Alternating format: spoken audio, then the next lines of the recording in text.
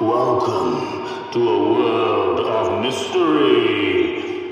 Wait, was that the door? No? I'm expecting a delivery. I mean, we're quite difficult to find, actually, being so mysterious and all. Oh, he's left a card!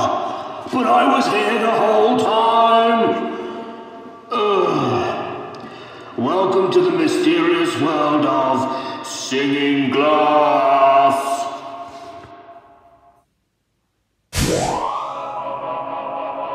I am Professor McProfessorson, your guide on this journey through the dark arts.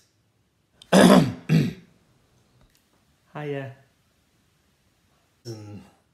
This is Igor, my unpaid intern, who unfortunately got stuck here during the lockdown.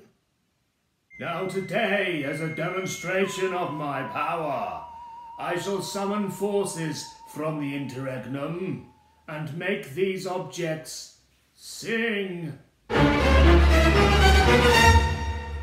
Actually, I think what the professor meant to say was, it's going to be a physics lesson on sound. Dark magic, ignore the buffoon.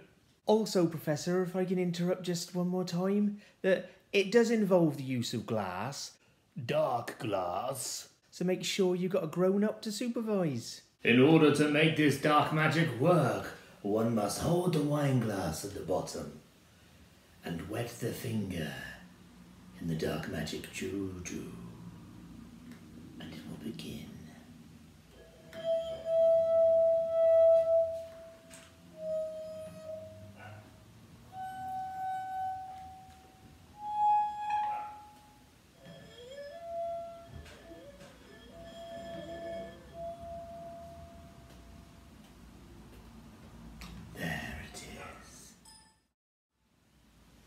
Really need the toilet, so I'm going to go.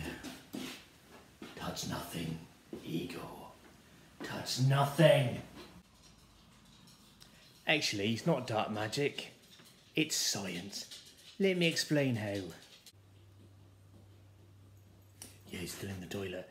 Now, between you and me, all sound is vibrations that travels through the air. And every material has what's called a resonant frequency. Now, resonant frequency is where you use your finger to give the glass enough energy to vibrate. Let's have a closer look at this vibration. Using a close-up lens, we can see these vibrations on the surface of the water. Let's look at this in slow motion, because, science.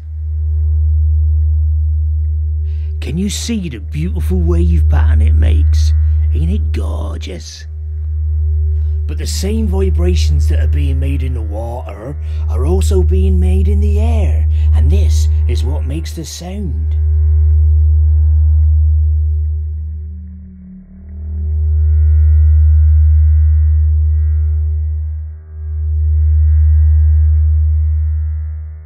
So why don't you have a go with a grown-up? See what happens when you put more water in or take some water out. Oh, hang on a minute. I can hear him flush the chain. I better go remind him that dark magic isn't going to wash his hands. See you later.